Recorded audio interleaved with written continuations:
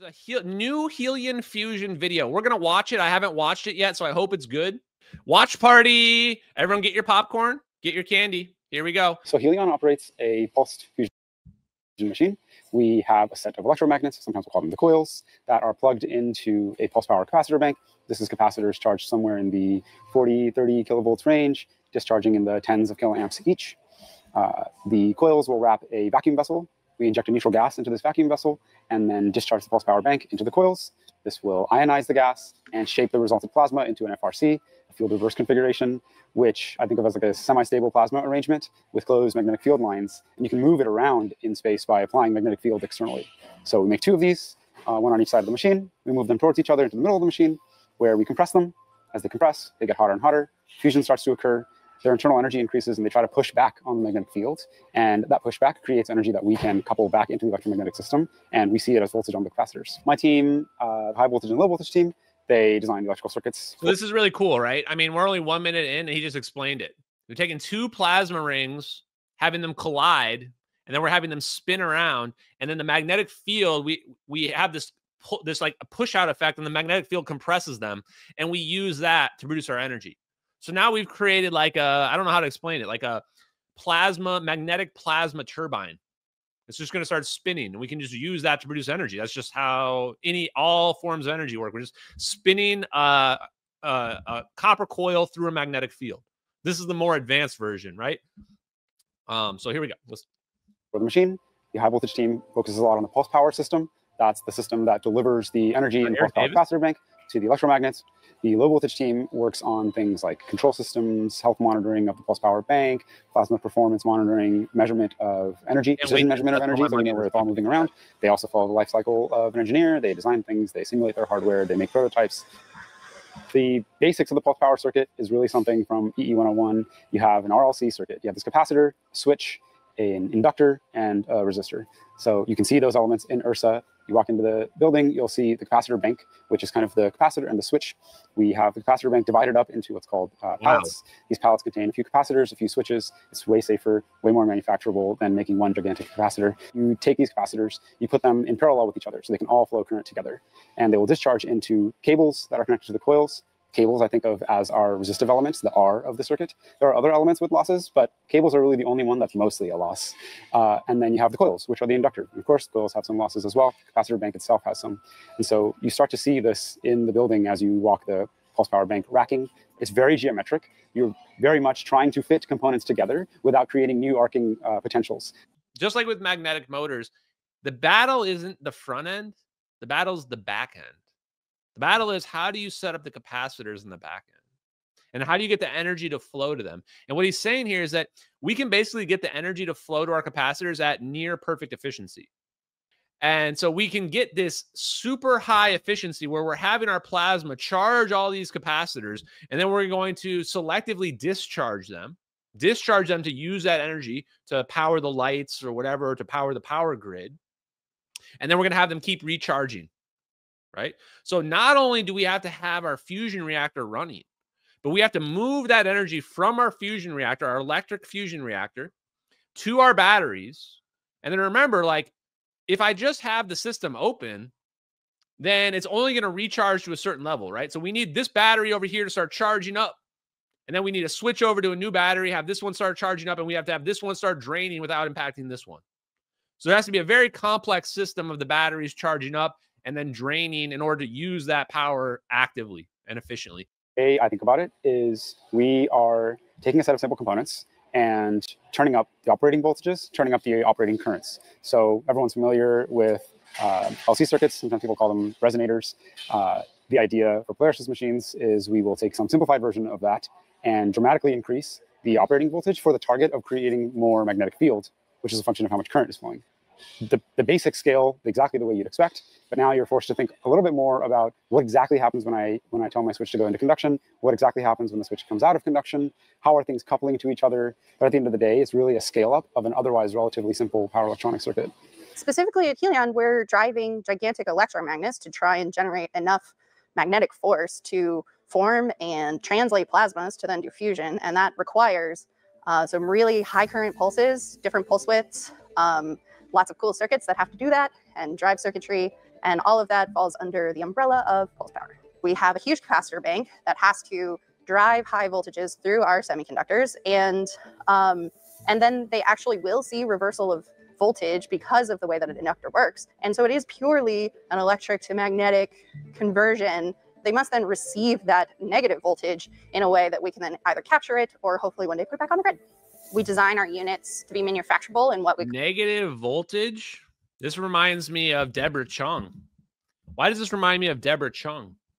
So they're saying, okay, we put our voltage to charge up our plasma generator, and then the energy comes back to us. Now we need to take that energy and we need to go use that excess energy that we gained, that over unity energy that we gained. We got to go use it to charge these batteries, and then we got to start the process over again.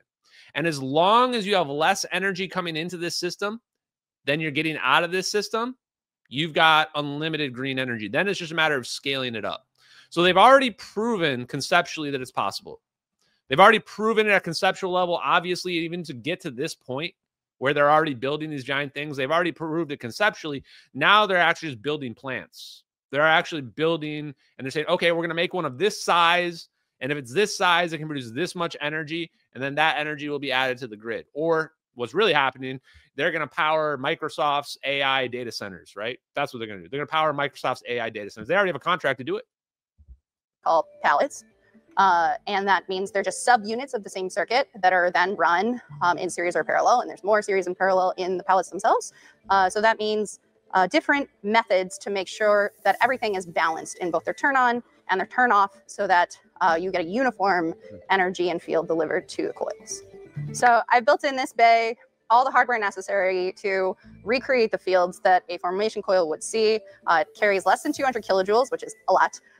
And we're trying to understand more deeply how these circuits interface directly with the coil. We believe that to make the best plasmas, we need to have as high flux as possible in the formation section, which means you have to have incredibly fast and high formation loop voltage. And so that, for us, that means the semiconductors, the circuit needs to be more balanced and steal less voltage out of the capacitors. We're connecting these all to a formation coil. This does mean potentially more robust systems and learning more about the geometry potentially of how we connect to our coils. So as you can see, we've got quite a few pallets all hooked up, running their little racetrack all the way through, and then they come and connect to our coils. This setup is using the exact coils that Polaris uses in the formation section. Same hardware, same size, and so that we can hopefully create the same field, and we can learn from that. So we then also had to replicate how they're connected. This setup will vet that that is the right connection method to do, as well as help us understand if the way that we've connected them has created another loop. The real question is that loop then also... You guys see those electromagnets? Those are electromagnets, right? Look at those electromagnets. That looks just like many free energy magnetic motors. Look at that. Look at how they're configured geometrically around their circular stuff there. This looks just like the free energy magnetic motors using electromagnets. Very similar, right? And you're seeing the same concept because we've basically taken the free energy magnetic motors from the 70s and they found a better way to do it. They said, why bother with these magnetic motors that are big, they have moving parts? Instead, let's just use plasma. Let's go straight to the source. Plasma is the source, right? This is why, you know, free energy magnetic motors are cool. They work. They're obviously real because 0-point energy is real. But this is taking it to the next level. This is why I say that fusion is basically just a tap. It's a 0-point energy tap. So a magnetic motor is basically the analogy or the equivalent of like a water mill, which is like, yeah, water mill is cool. It works, right? It captures the stream of water and uses that to produce energy, but it's not really efficient. It's not really efficient. If we go right to the source, then we're taking plasma and we're using plasma itself to do it. Now we're getting way more efficient. And if the way that we've connected them has created another loop. The real question is that loop then also reducing the performance of the machine? There are voltage probes in different areas. There are current probes in different areas. And we are now using this to vet some new plasma diagnostics. The pulse power bank is made up of tens of thousands of semiconductors and somewhere in the thousands of capacitors. Is it performing the way you expect? Is it turning on when you want it to? Is it stopping when you want it to? That's information that in a pulse power system of this scale, you typically would not have had access to until something's broken and you have to go look at it out there. Hello. We had a large problem, a gap in how do we go collect a bunch of data off of a highly distributed machine, a complex 3D array of different points where we wanted to take data, and then that same complex 3D array go and trigger all of these in a specific sequence. The two choices that we had to wrestle with was the choice between a centralized system and a distributed system. Okay. Now with a centralized, I actually understand what he's talking about here, chat. Now I understand what he's talking about here. So now he's basically explaining how they're going to make the energy distribute. So they're building this big system of batteries. This now you're in my wheelhouse. Databases. Ooh. Now you've joined Ashton's wheelhouse. So now they're saying, okay, how are we going to get these batteries to turn? How are we going to get the power to flow through this system? How are we going to get to pull from our reactor and charge up and then distribute to the next one next to it and go down the line until it gets flowed out to the public, to my house, so they can charge my sign, so they can power our internet and what have you while it's running. We need this thing to be running all the time.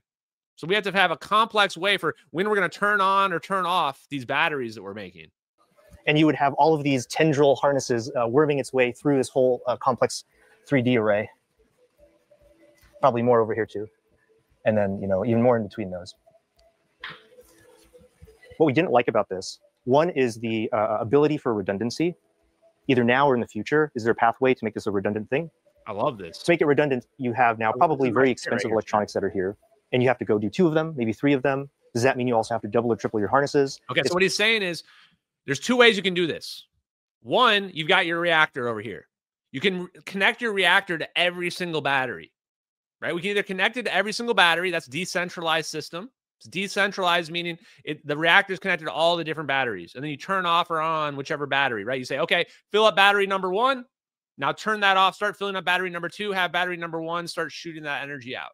Decentralized. Centralized system would say, okay, send the energy to one system and then start distributing it. Have the one system start distributing it between the various different batteries. And of course, there's positives and negatives on both different systems. That's what he's explaining. And the third thing that makes it really difficult is the integration and the maintenance of that system. During operations, if you pinch a harness by accident, well, you've broken it, maybe. You'll have to go run another one. For a distributed system, what you'll end up having is smaller compute nodes all throughout, connected together. Okay. From a redundancy story, you can close.